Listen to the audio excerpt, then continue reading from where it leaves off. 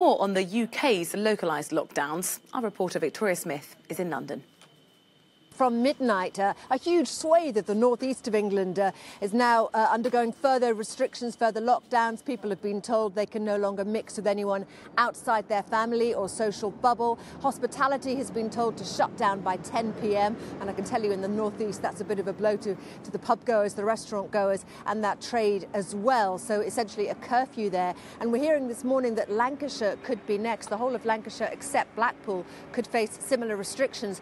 And there's a nationwide picture emerging too rosy, with talks from the government of what they call a circuit break, which could see the closure of hospitality businesses for a short period of time in a bid to get this second wave of infection under control. Obviously, the government is very keen to see that there's no national lockdown. They know that this would be disastrous for the economy. Rishi Sunak has said that already this morning. But we're seeing an increasingly large patchwork of local lockdowns with more restrictions coming. We don't yet know if this rule of six, the last set of restrictions saying we couldn't mix with more than 6 people, we don't know if that's working yet. If not, we're looking at more deaths. Medical experts are saying by the end of October, and this circuit break of hospitality shutting down across England until things get better.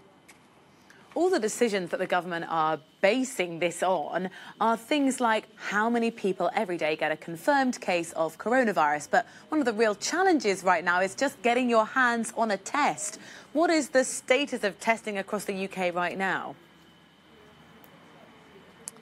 Well, the government, in fact, the head of the department, the NHS Test and Trace Department, Lady Harding, has expressed surprise that demand is outstripping supply. But it is the cough and cold season. 500,000 of us every day are presenting with COVID-like symptoms. You've got to remember that a cold is a type of coronavirus. Schools have gone back, universities have gone back. So the public perhaps shouldn't be blamed, as they are being, for seeking tests to make sure that their family is safe in this season of sniffles. But the government is telling people to desist from doing that because there aren't enough tests and people are having to go much further to find them. There are stories of people turning up at testing centres with no staff to help them.